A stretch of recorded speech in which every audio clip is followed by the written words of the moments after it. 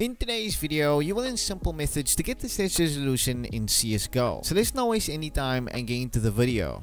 So what you want to do for the first step is you want to head over to the video tab. You want to find aspect ratio. Then you want to head over and you want to change your aspect ratio. So click on aspect ratio and you want to put that on normal, which is 4:3. Then you want to head over to resolution and you want to pick any stretch resolution that you want. For this video, I'll be going with a 1440p. And then once you're done with that, you want to click apply. And it's basically that simple, and then you got the stretch resolution. Now if you're having this problem, don't worry, I'll fix that. But firstly, what you want to do is you want to make sure that you put your full screen mode on.